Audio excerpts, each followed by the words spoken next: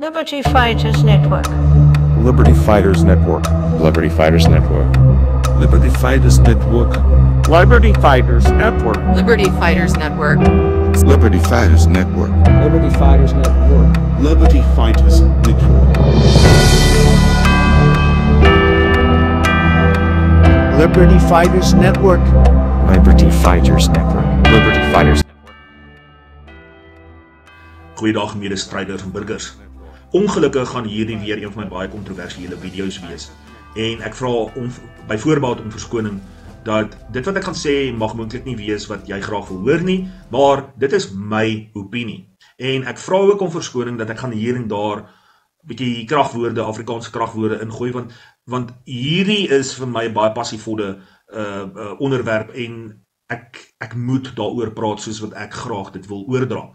En ja, die wat op die einde van die dag weer hulle self gaan strip en sê dat hulle gaan my nie meer ondersteun of ons ondersteun nie, julle is welkom om dit te doen, maar ek kan nie hypocriet wees. Julle ken my as iemand wat sê wat ek doen en doen wat ek sê, so ek kan nie iewes skielik nou verander en nou baie diplomaties optree oor iets wat ek voor my oë sien is besig om in chaos te verander en ons Afrikaner Boer, en ek praat nie van boer nie, want die korrekte term is eintlik Bühr, B-U-deelteken-H-R. So ek praat van Boer, want dit is die korrekte benaming vir boer. Boer was 'n naam of 'n konsep wat gegee was deur die verdomde Britte aan die Bührs. So hulle het dit gaan staan verander en die korrekte benaming is Boer. Net soos wat ons so lief is om oor apartheid te praat. My magtig mense, hou op om van die Afrikaanse woord apartheid te praat. Noem dit segregasie, segregation, want dit is die korrekte woord wat die Britte wat dit geskep het op die einde van die dag aan dit gegee het. En nie apartheid nie. Apartheid is slegs die Afrikaanse vertaling van segregation. En ons val vir die goed. So, daar's twee woorde wat ek graag wil hê julle moet begin te aanleer of afleer. Eerstens, dit is nie boer nie, dit is Boer. Tweedens, dit is segregation. En noemde die Engelse term segregation en nie apartheid nie. Goed, daarby gesê. Goed. Mense, wat in Groblersdal besig is om te gebeur, en ek sê net weer, asseblief, ek gaan kragwoorde gebruik. Die hele insidente wat plaasvind in Groblersdal is 'n pot kak. Daar sê. Toe ek nou die naweek sit en ek luister na 2 video's van Schalk van die Merwe, en die wat my ken, ek en ou Schalkie sit nie om myself te tafel nie, ek het van tevore video's daaroor gemaak, maar in elk geval, toe ek nou hoor wat 'n pot stront hy nou weer kwytraak, en die leuns wat hy vertel, ten opsigte van hoe goed die regstelsel van Suid-Afrika is, en ons moet maar nou net dit volg, en hy sal dit sê, want hy is deel van die vlermuisbrigade, die legal fraternity. So hy mag nie iets lelik sê van die regters en van die howe en van sy mede-kollegas nie, van sy broeders en susters nie, omrede hy self een is. En daarom sê ek vir mense dat Schalk van die Merwe kan nie vertrou word vir dit wat hy vir ons mense sê nie. Nou, hy het nou mooi daar gaan sit met sy rooi hempie aan vir Valentynsdag en hy het nou mooi gaan verduidelik van presies nou wat is nou hier besig om in die regsproses van Groblersdal te gebeur, en ek is baie bly dat die 4 kampsvegters op die einde van die dag behoor gekry het. En daardie 4 jongmans, wel, hulle mag, party van hulle mag seker nie veel jonger wees as wat ek is nie, maar in elk geval, hulle het hulle self ongelukkig in 'n lokval laat vind. Hulle is in 'n lokval ingelei. In Engels word dit entrapment genoem. Die strafproseswet hanteer dit spesifiek, dat jy mag nie iemand in 'n lokval lei. Met ander woorde, jy mag nie 'n misdaad skep nie, jy mag nie iemand uitlok om in 'n misdaad situasie homself te bevind nie. En dit is 'n spesiale verweer wat 'n beskuldigde altyd het in terme van die strafproseswet. Nou, hierdie is na my mening 'n baie duidelike geval van 'n lokval wat vir hierdie 4 mans geskep was. Nie net vir hulle nie, maar eintlik vir almal wat deelgeneem het aan hierdie protes. Wel, kom by die protes.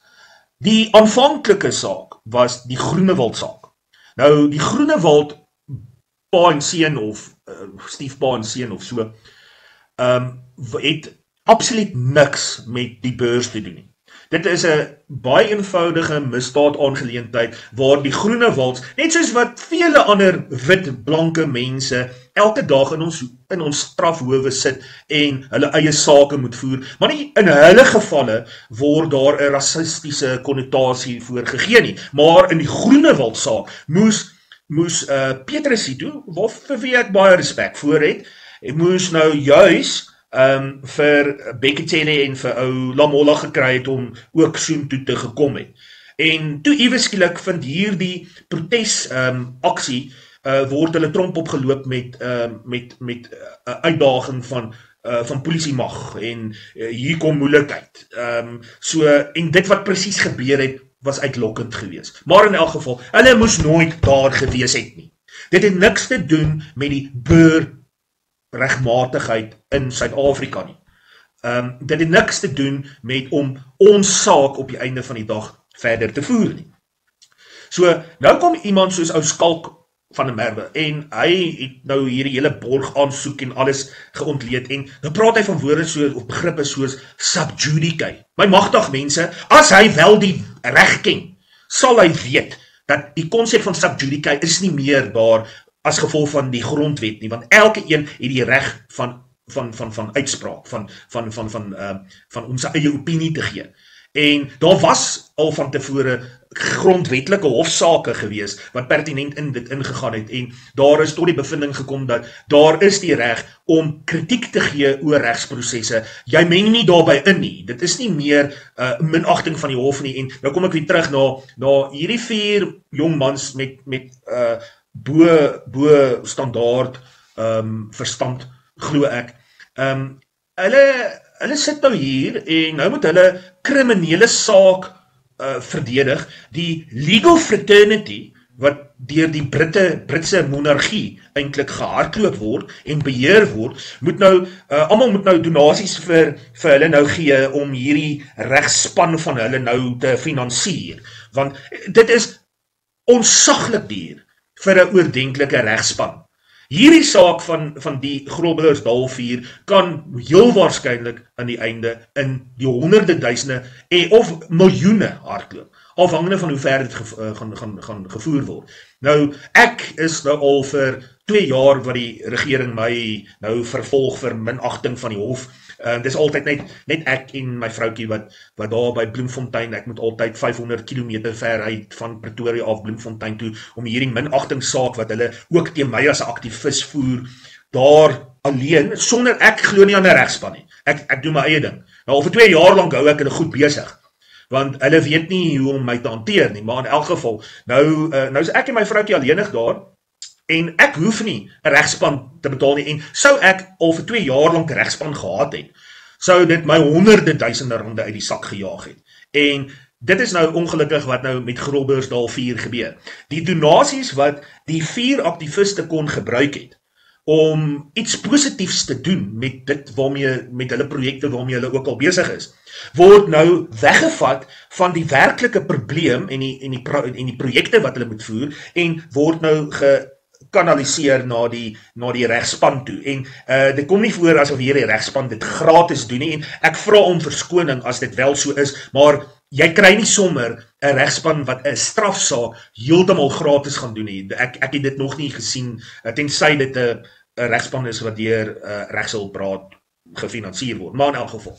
Nou word die Bühr se geld nou na die Groblersdal Ramp toe oorbetaal, en daai gelde gaan na die regspan toe. Nou, Schalk van 'n Merwe is nou deel van hierdie vlermuisbrigade. Hy mag nie iets lelik sê omtrent wat sy fraternity doen nie. Daarom praat hy nou so diplomaties, en ons moet nou net die regsprosesse respekteer, en hier, as ons nou onsself gaan indring in hierdie hofsaak, gaan dit moontlik minagting van die hof wees.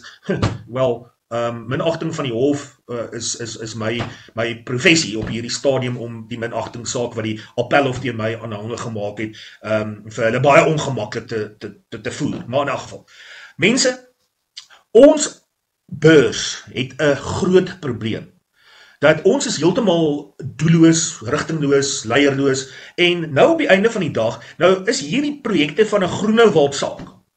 Nou, daar is so min uit 'n realiteit uit, daar is baie min sake, kriminele sake daar buite waar 'n wit man, en ek haat dit om in klere in te gaan, maar dit is nou ongelukkig nou wat ek nou moet doen. Nou, daar is min sake waar 'n wit man 'n misdaad teenoor 'n swart man gepleeg het. Dit is omdat die wit man so in die minderheid is. So daar sal min sake wees waar 'n wit man misdaad pleeg of klaarblyklik pleeg teenoor 'n swart man. Maar omdat dit so min is, gaan hierdie massa media daar buitekant en hulle maak van daai ding 'n helse groot probleem van rasisme. Want hulle wil so graag die Bührs onderdruk en ons nietig maak, want dit is wat Lord Welcome op die einde van die dag van die Welcome Trust. Hy het al in die laat 1800s die opdrag gegee dat die Bührs van nietig gemaak moet word. So die Britse monargie, en wanneer ek praat van die Britse monargie of die Britte, praat ek nie van die mense op die normale mense nie, ek praat van die leierskap, van daai ouens wat in beheer is van hulle. Nie gemik op die mense nie, want baie van hulle stem 100% saam met wat ons ook sê, en hulle weet dit, maar ongelukkig het hulle nie die krag en die mag om 'n verskil te maak aan daai leiers daarbo nie, maar in elk geval.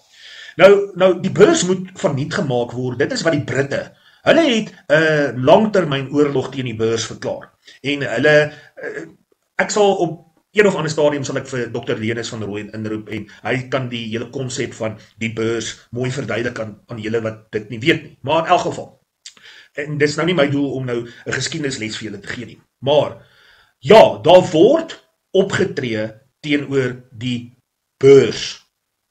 Daar is projekte daar buitekant, internasionale projekte om ons heeltemal tot nietig te laat verklaar. Maar dit gee nie vir ons die reg om 'n lawaai te gaan maak by 'n misdaadsaak wat so mooi op die tafel geskep was. Enige persoon wat werklik waar weet waaroor aktivisme gaan, kon gesien het dat daar was 'n uitlokking gewees om 'n misdaad vir hierdie 4 jong mans te geskep het. En ongelukkig, Schalk van 'n Merwe sy opinie wat hy vir almal gee, en ek sien vir een of ander rede kry hy duisende views op sy plasings wat hy doen. En dan wonder ek net aan myself, maar hoe is dit dat iemand soos hy so baie kykgenot gee vir ons mense? En dit is fisies dat mense kyk na die kak en hulle volg wat hulle aanbid hom, want hy is mos nou 'n lid van die regsprofessie, so hy weet mos nou van wat daar aangaan. Mense, ek werk elke dag met die hof, en ek kan vir julle sê, dat die hele hofstelsel het verkrummel. Daar is nie meer iets soos geregtigheid nie. Die grondwetlike hof is 'n groot chaos. Daar's letterlik duisende sake, wat elke jaar, of daar's bykans 1000 sake, indien nie meer as 1000, wat elke jaar na die grondwetlike hof verwys word. En daar is slegs 15 of so sake wat op die einde van die dag eintlik aangehoor word. Buiten nou die paar wat teruggetrek word, die meeste gaan deur 'n geval van, daar word gesê, 8 of 9 regters het nou na bewering hierdie saak gehanteer, en dan word daar net, sonder aanhoor, word daar paragraafie geskryf dat it's not in the interest of justice to hear this matter now and application dismissed, or there's no prospect of success, application for leave to appeal denied, sonder om die saak aan te hoor. Die grondwet sê dat elke saak wat voor die grondwetlike hof kom, moet deur 'n minimum van 8 regters aangehoor word. Met ander woorde, aangehoor, nie beslis word nie. Daar's 'n verskil, die ander hooggeregshowe, die hoogste hof van appel en die hooggeregshof self, mag sake beslis, consider, dit is wat gebruik word in die grondwet. So hulle kan en mag op stukke, kan hulle 'n bevinding maak sonder dat hulle 'n party aanhoor, maar die grondwet sê, dat elke saak wat voor hulle dien, voor die grondwetlike hof, moet ten minste deur 8 regters aangehoor word. So hulle moet fisies luister daarna. Dit word nie gedoen nie. Ons is besig met die toepaslike hofsaake en prosesse om daardie korrupsie wat huidiglik plaasvind in die grondwetlike hof uit te wys. Ons is van mening, soos wat ek op ander video's al van tevore gesê het, dat die hele grondwet moet oorgeskryf word. Die hele regstelsel en hofstelsel van Suid-Afrika moet algeheel hervorm word. En nie net transformeer nie. Hulle praat altyd van transformation.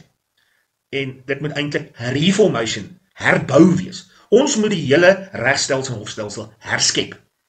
En dit is wat ek voorveg vir ons mense. Nie net vir die Bührs nie, maar vir al die mense van Suid-Afrika. En eintlik op die kontinent van Afrika. Dit is waarmee ek myself besig hou, op 'n daaglikse basis. So, ou Schalk, hou op om leuns vir die mense te vertel van hoe fantasties die regstelsel is, en dat jy geregtigheid sal altyd seëvier. Dit is nie so nie, en ons weet, jy mag nie die waarheid praat nie, want anders word jy ook van die rol geskraap. So, dit is die realiteit waarmee ons te doen het. En ek kom weer terug na die Groblersdal insidente. Mense, ons moet ons gevegte reg kies. En wanneer ek sê gevegte, praat ek nie van, jy moet nou fisies jou sanna optel en jou voorlaaier en jy moet nou, ieweskielik nou gaan veg nie. Ek praat van die diplomatische, nie gewelddadige aksie om vir ons regte te veg. Ons moet ons gevegte reg kies. Ons kan nie bekostig om dat 'n klein groep mense wat dink, of Bührs wat dink hulle moet nou gaan protesteer, want dit is nou 'n rassistiese aangeleentheid van die Groenewalds. En dan op die einde van die dag trek hulle die hele Bühr groep en Afrikaner Boer Bühr groep in. En dan word my naam ook gat gemaak. Ek is gatvol daarvoor. Ons kan nie bekostig om onsself besig te hou met potstront nie. Ons moet ons gevegte reg kies. En wanneer dit kom by protesaksie, dit is net 'n lawaai. Die regering skrik nie vir protesaksie, mits dit in die honderde duisende is, soos wat ons huidiglik in Europa sien gebeur, waar honderde duisende mense opstaan en gaan protesteer teenoor die leiers van hulle lande nie. Dit is wat ons moet doen, wit, swart, Indiër, watter groep ook al, moet ons saam dit doen. Ek kies my gevegte nadat ek dit oordentlik geoorweeg het. Elke hofsaak wat ons doen, of elke proses wat ons volg, het ons met die hand uitgekies. Want ons weet, dit gaan aanleiding gee tot 'n groter aangeleentheid.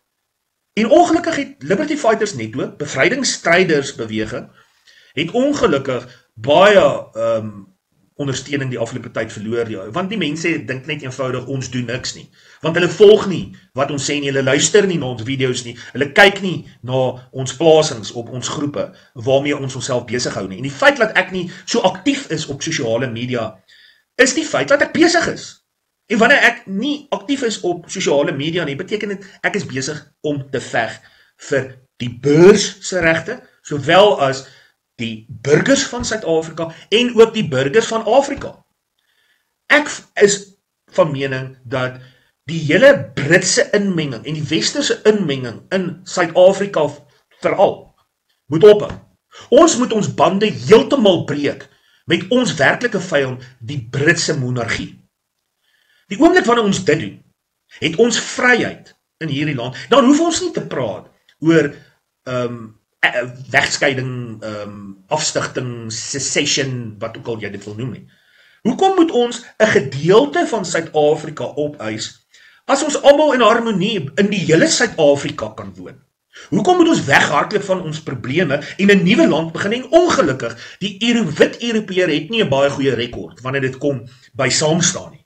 Dis hoekom daar tientalle lande, verskillende lande in Europa is, en hulle het so ver gegaan om hulle eie kultuur en tale te gehad het, of te geskep het. Want ongelukkig is dit so, dat die witman wil nie, ons Bührs het 'n probleem, ons wil nie die son laat opkom oor 'n ander een nie, het sy een van jou eie Bührs, of 'n ander rassegroep of kultuurgroep.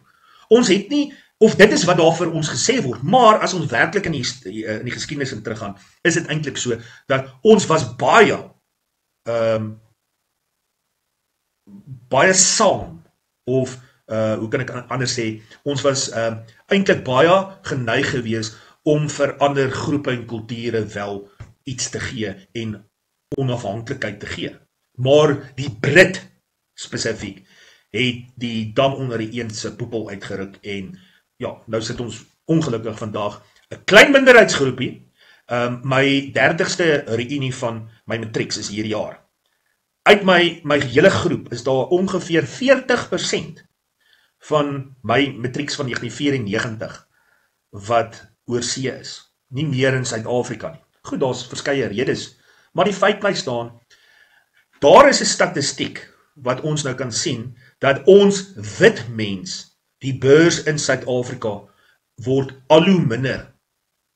Ons is nie meer die magtige groep wat ons in die 1980s was nie. So ons moet ongelukkig aanpas, en ongelukkig is dit so, dat die Bührs is die enigste minderheidsgroep in die wêreld, waarteen daar regmatiglik teenoor gediskrimineer mag word.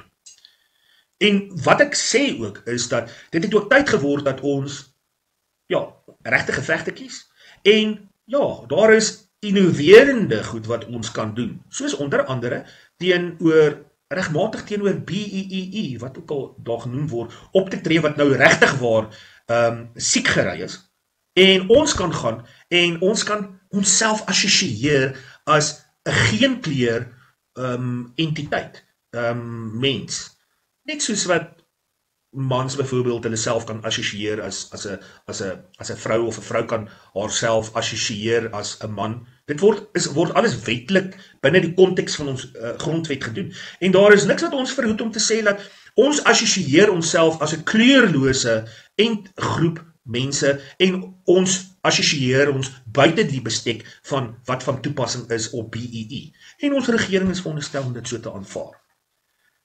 Mense, ek kan aangaan om oor hierdie aangeleentheid te gesels, maar die feit bly staan, mense, die Groblersdal Ramp, Tewie, Devon, Willem en Francois, hulle sal weer moet terug aan hof toe. Nou gaan ons weer in ons hordes iewes skielik nou so toe gaan, en nou gaan protesteer, en nou weer eintlik wat ons daardie doen, 'n rasse aangeleentheid doen. Mense, my posisie is dat, net soos wat ek, alleenig met my vroutjie, seker al 8 keer, wat ek moes op en af gery het van Pretoria af Bloemfontein toe, om die kriminele klagtes van minagting van die hof, wat ek sê is heeltemal kwaadwillig teenoor my ingebring, te gaan verdedig. Net ek en sy. Net so moet hierdie 4 ook op hulle eie hierdie ding net gaan doen. Ons sal in die gees daar wees, en hulle ondersteuning gee waar hulle nodig het. Maar ons kan nie bekostig om 'n rasse aangeleentheid hiervan te maak nie. Want dan vergat ons die naam van die Bühr. En ons kan dit nie bekostig nie. Mense, doen wat jy wil. Jy kan jou opinie hieromtrent lig soos wat jy graag wil. En kom ons wees net so dat dit wat ons doen, kom ons dink 2 keer, 3 keer aan die gevolge wat dit tot gevolg mag hê voordat ons doen. Baie dankie vir julle ondersteuning. Tot 'n volgende keer. God seën. Liberty Fighters Network. Liberty Fighters Network. Liberty Fighters Network. Liberty Fighters Network.